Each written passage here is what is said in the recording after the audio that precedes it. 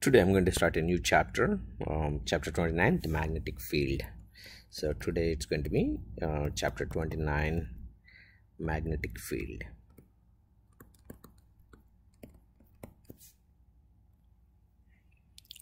There are some similarities and between the electric field and magnetic field.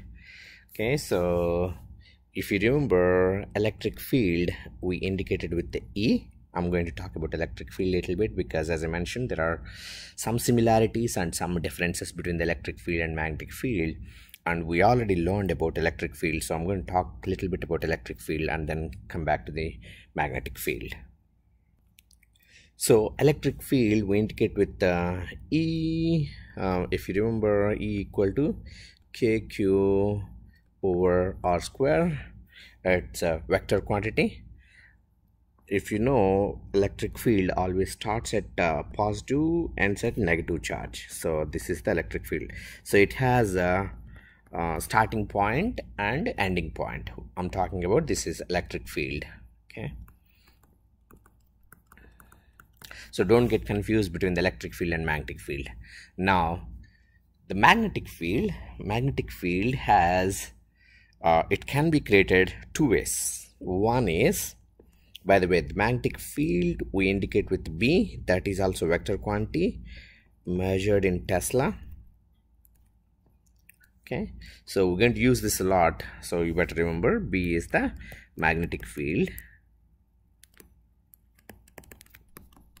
Okay, now there are two ways to get the magnetic field. One is by permanent magnets. So the first one is permanent magnet.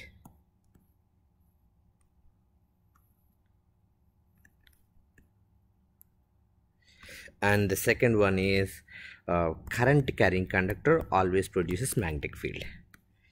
Current carrying conductor. Okay, so there are two ways to get the magnetic field. One is by using permanent magnets, another one is current carrying conductor always produces the magnetic field. Some other important points of the magnetic field is, so if you look at a magnet always have north pole and south pole. Okay, it is impossible to find a magnet with a unipole. Okay, so if I cut this off, still I'm going to end up having two magnets, one with north pole and south pole. Okay, north pole and south pole, both of them. So the both of them are going to have two poles. One is north, another one is south pole. Now the magnetic field always comes out of the north pole, okay, and get into the south pole, and there will be this magnetic field is going to be there inside of that magnet too. Okay, so the magnetic field is a closed loop field, so that's another important point. So magnetic field is a closed loop field. That means it's going to come out of the north pole, get into the south pole. Whereas if you remember the electric field on top here, electric field starts at positive charge, ends at negative charge. So there is a starting point and ending point for the electric field. Whereas magnetic field, there is no starting ending point. It's a closed loop. So closed loop coming out of the north pole, entering into the south pole, and it will continue inside the magnet too. Another important point about the magnetic field, I'm representing that magnetic field with the magnetic field lines. These magnetic field lines never ever cross each other, similar to the electric field.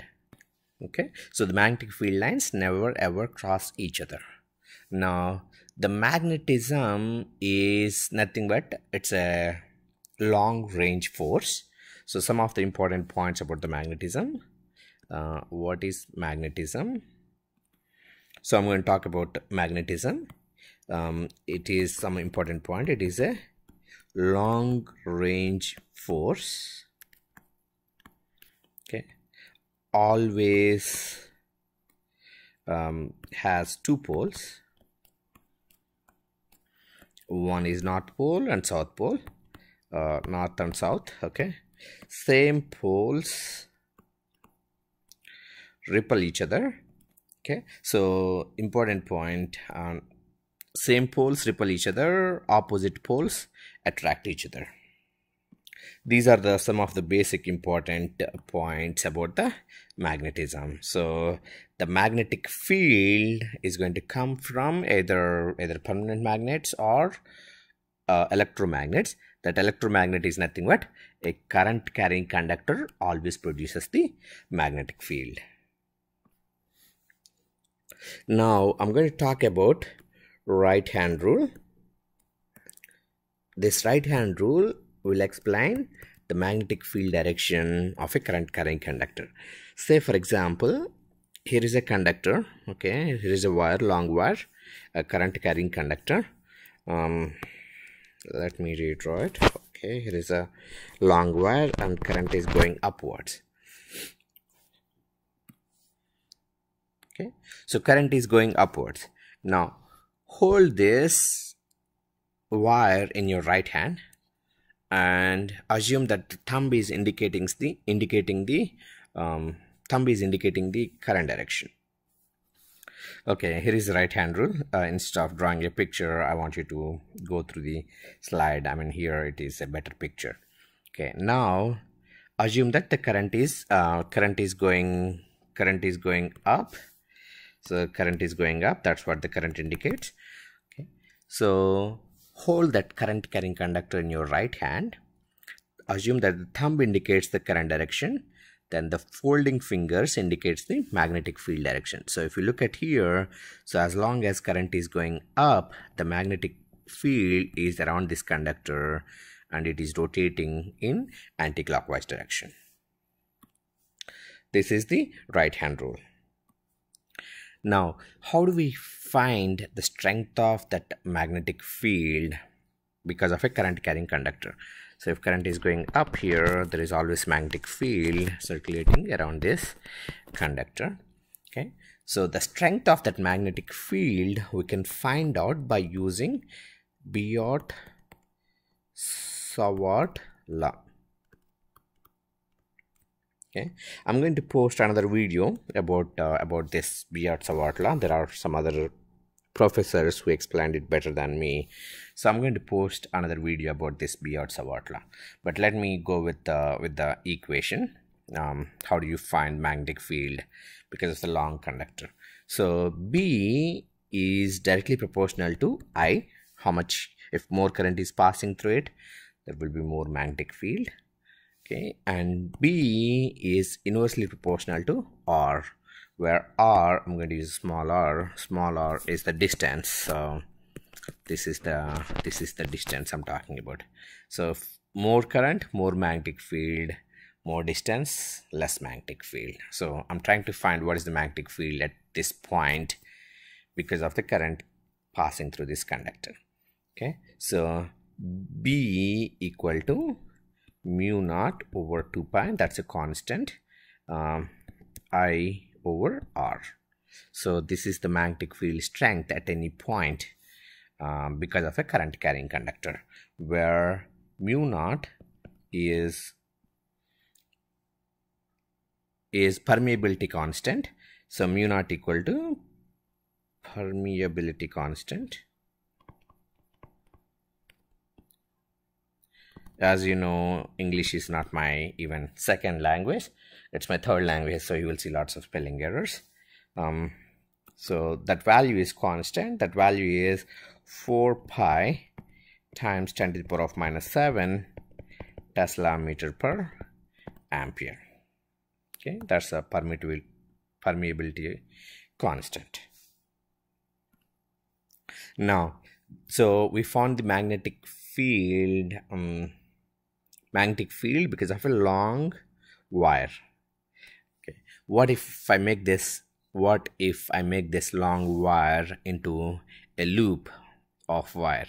So say current is entering here and I'm making that as a big loop and trying to find the current passing. So current is passing through this conductor. Okay, so if you see current is going, so if you look at this loop, current is going up, so the magnetic field is entering here and here it is coming out. By the way, as I mentioned, the magnetic field is nothing but a vector quantity. So when it comes to the vector quantity, I will come back to this loop in a second, but let me talk about vector quantity. So vector quantity, when it comes to vector quantity, vector we indicate with an arrow. Okay, so say if this arrow is coming towards you, how do you represent what we see? This arrow, if arrow is coming towards us, we'll see this pointer. So if arrow is coming out of this board, we'll see a pointer. So that indicates that that vector is coming out of the board, or page. Okay, now if the vector is going in, so vector is going in, we'll see the backside of that arrow, we'll see cross. This is going into the page. So that's how we represent the magnetic, any vector, need not to be magnet.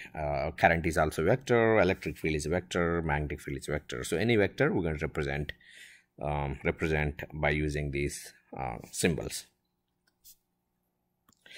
Now we are finding what is the magnetic field at the center, at this point, because of this loop of wire and a current carrying loop of wire.